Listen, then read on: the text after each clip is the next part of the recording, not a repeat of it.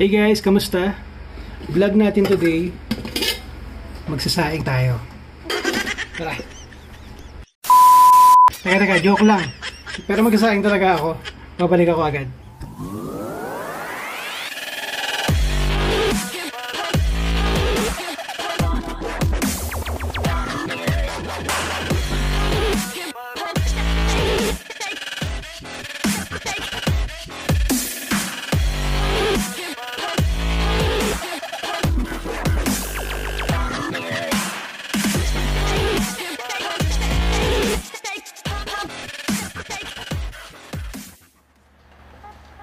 Hey, kamusta kayo? In one of my previous vlogs, meron ako shinare sa inyo na product. Ito yung Crease guard. So, sa vlog naman na ito, share ko sa inyo yung experience kasi sinubukan ko siyang gamitin sa sapatos. At the same time, the same seller, John Michael Ang, do sa ESENCIAL PH page, sent me another product. Kung tawagin naman niya, the Cumulus Insoles. So, sneaker related pa rin yun. Sinubukan ko rin siyang gamitin. Share ko rin sa inyo yung experience. And yung mga magiging interested to purchase the item, I will have the links sa description box. You can directly message the seller. So meron siya nung Crease guard, tapos the Cumulus Insoles, at marami pang iba. By the way, this is Rai, and welcome to my channel. So kung bago ka sa channel na to, please make sure to subscribe, turn on the notifications so you'll be notified whenever I put up a video. So, updatean tayo sa experience ko in using the Crease guard. Tapos, gusto nyo yung Cumulus Insoles. Samahan nyo lang ako sa vlog na to. Okay? Let's go!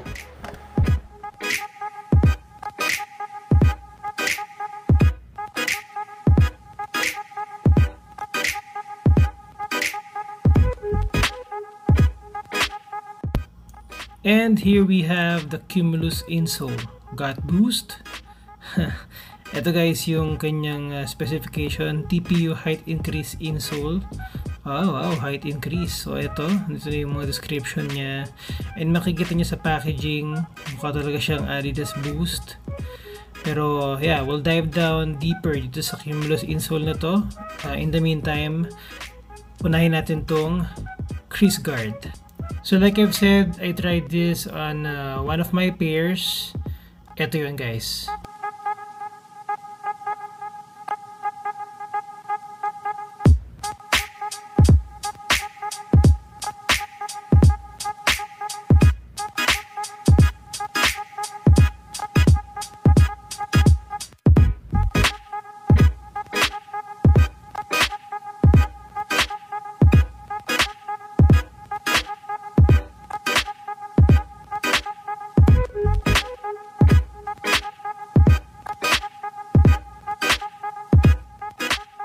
So, update lang muna tayo about my experience in using the Crease guard.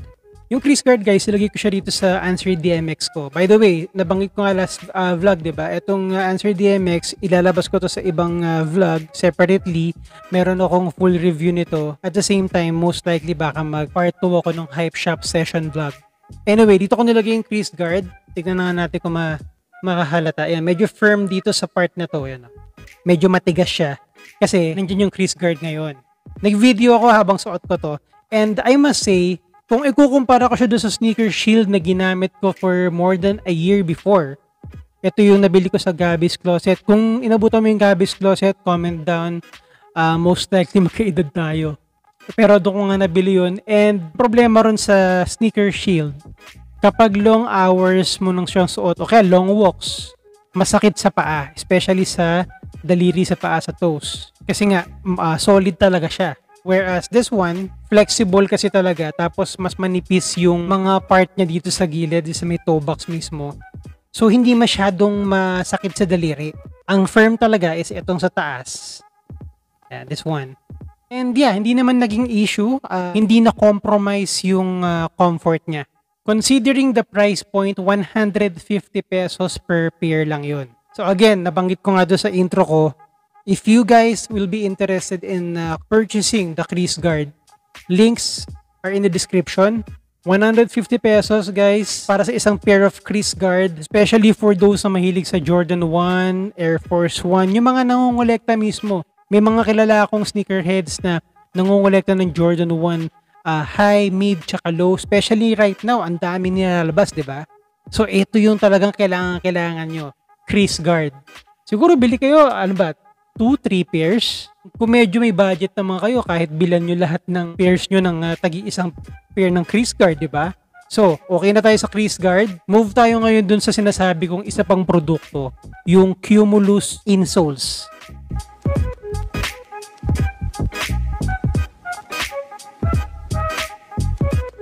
So, ito yun guys.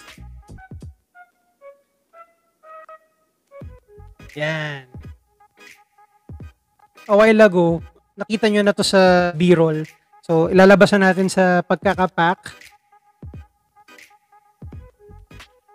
Ayan siya guys. So, ang itsura niya talaga is parang Boost. Ayan o.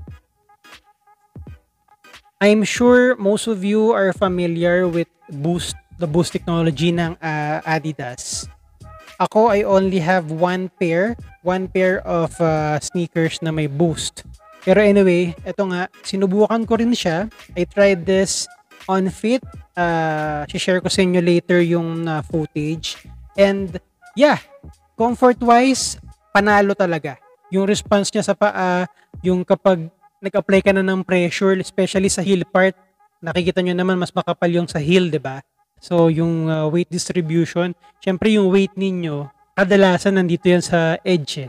Nandiyan yung bigat nyo talaga. Especially kapag stationary. So guys, kung interesado kayong subukan tong Cumulus insole, link in the description. You can directly message ESENCIAL PH. Hindi ko nakuha yung eksaktong presyo, pero I think this is a little under 1,000 pesos. Sulit pa rin guys, I'm telling you. Imagine you will just add, kahit sabihin natin 1,000 pesos, you'll add 1,000 pesos, tapos yung comfort of using Boost without you buying a new sneaker na Boost. So, alisin nyo lang yung existing niya na insoles, ipapalit nyo to. Pwede na, solve na yun.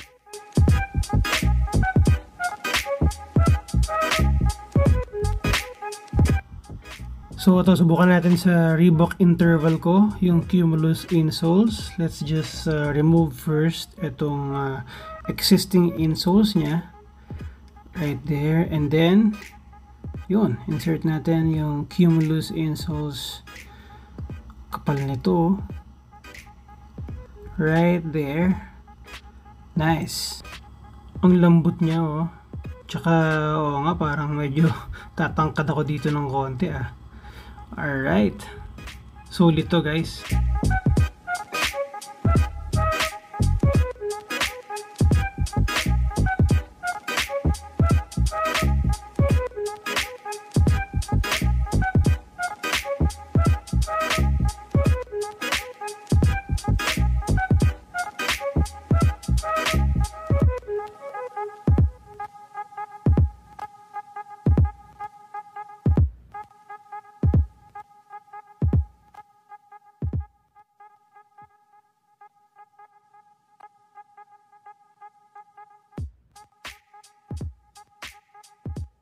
So that's about it. It's pretty much a product review, product sharing nitong mga products galing sa ESENCIAL PH. Again, the links nung Facebook page ng ESENCIAL PH nasa description box. Check out their other items. If tama yung pagkakaalala ko, meron silang laptop table, meron silang sterilizer. Basta halo-halo. ESENCIAL PH, basically the essentials ng everyday lives natin. Yun yung kinikater nila.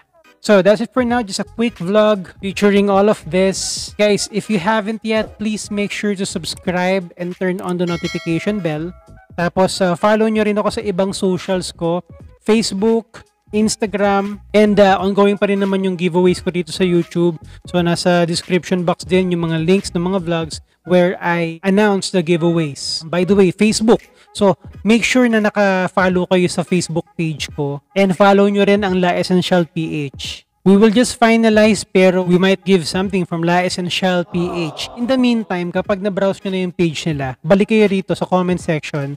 I-comment nyo ano sa tingin nyo yung mas kailangan nyo. This one, the Crease Guard, or this one, the Cumulus insoles.